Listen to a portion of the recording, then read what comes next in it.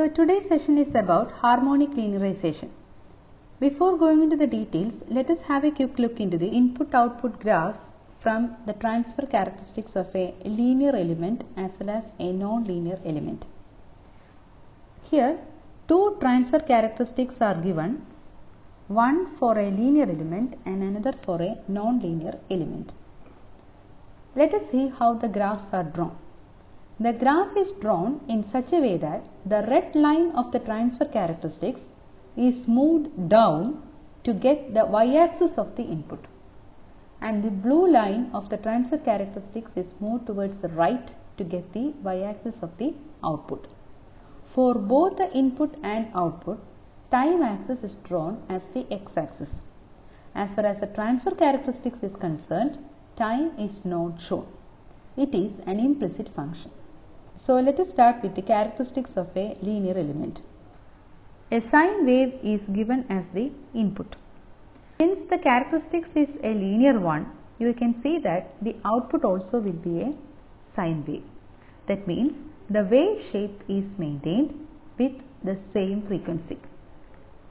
Now coming towards the non-linear transfer characteristics.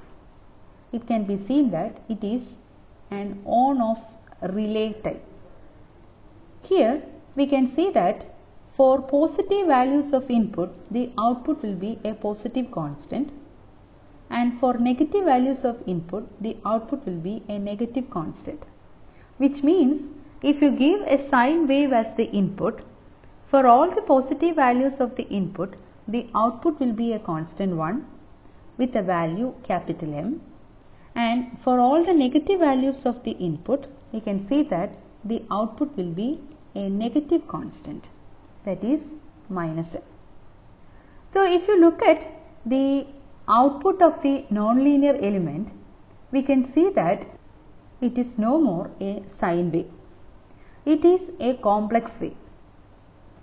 According to the Fourier description of signals, any complex signal can be thought as composed of a sinusoidal signal with a fundamental component of frequency, say f, and higher harmonic components.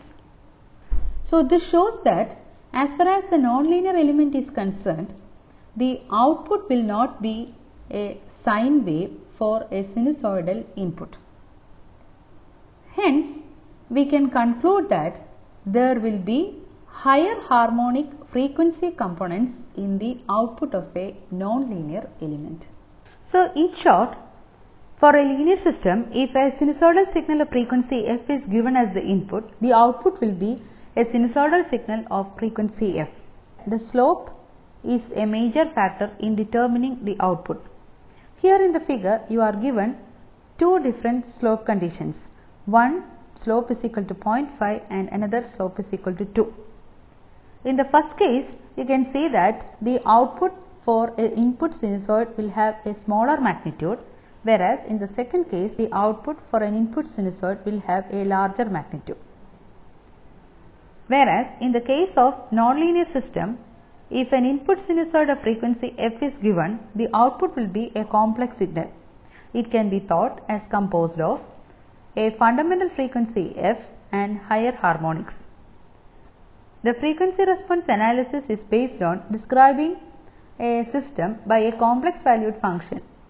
But as far as linear systems are concerned, this is possible, whereas in the case of nonlinear systems, this cannot be directly applied because transfer functions cannot be defined for nonlinear systems.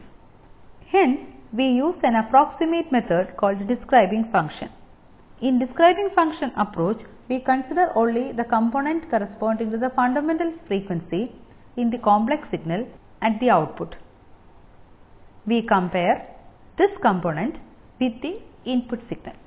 Thus, describing function is defined as the ratio of the amplitude of the fundamental component of frequency in the output of a nonlinear device to the amplitude of the input sinusoidal signal. Now let us move to the describing function fundamentals. Here in the figure, you are given a nonlinear closed loop system where capital N represents the nonlinear element, G1 of S and G2 of S represents the linear counterparts. Here we assume that the nonlinear as well as the linear elements can be totally separated. The reference is R is equal to 0. So we make two assumptions basically.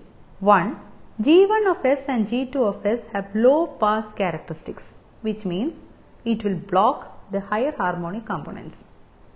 Second is the nonlinearity is a symmetrical one. In the first slide you have seen that a nonlinear element is used, which is an on-off relay.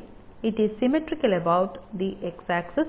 We have seen that as far as a nonlinear element is concerned, when you give an input x, the output y will have a number of frequency components in it.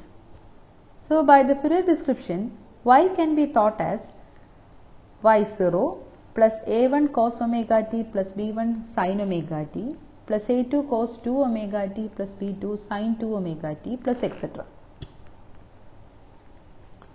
But since we assume that G1 of S and G2 of S have low pass characteristics, we can see that as the output passes through G2 of S and G1 of S, the higher harmonics can be eliminated.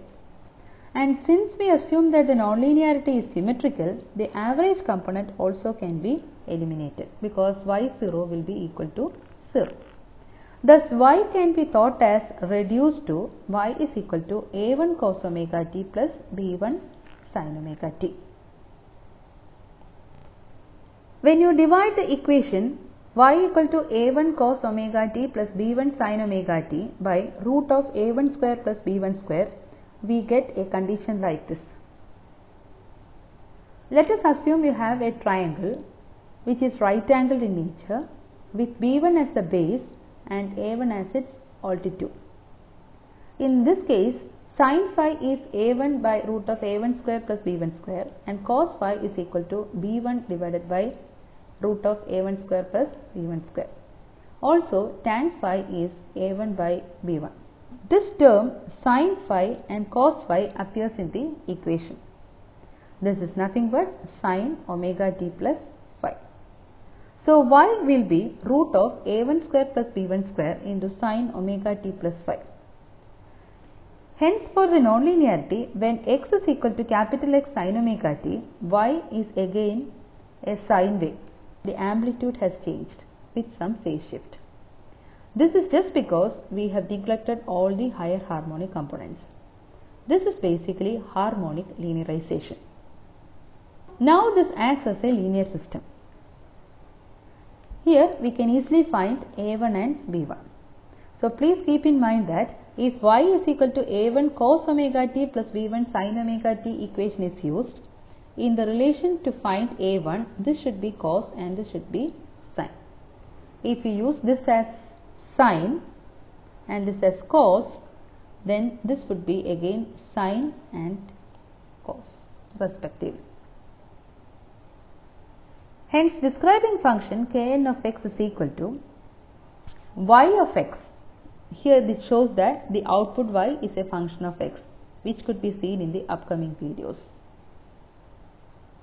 So, describing function kn of x is equal to y of x by x.